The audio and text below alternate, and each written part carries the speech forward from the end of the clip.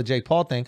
Floyd Mayweather hasn't paid Logan Paul for their fight. Yeah.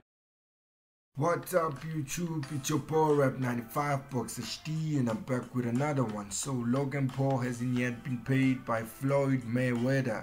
The fight did pretty good numbers according to reporters. Generated 50 million pay-per-views, and Logan Paul is guaranteed 10% out of that amount. Everyone's just having their own opinions. Some are saying it's a bossy move, salty move, because he failed to finish up Logan Paul. He wanted so badly to knock him out. To be honest, if Logan Paul doesn't get paid at the end of all of this and he loses the lawsuit against Floyd Mayweather and Floyd wins, I would say Gervonta Tank Davis, you should be worried, and all the other fighters that are signed to Mayweather promotion, they should be.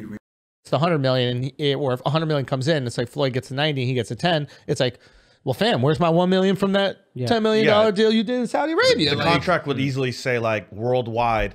And if it was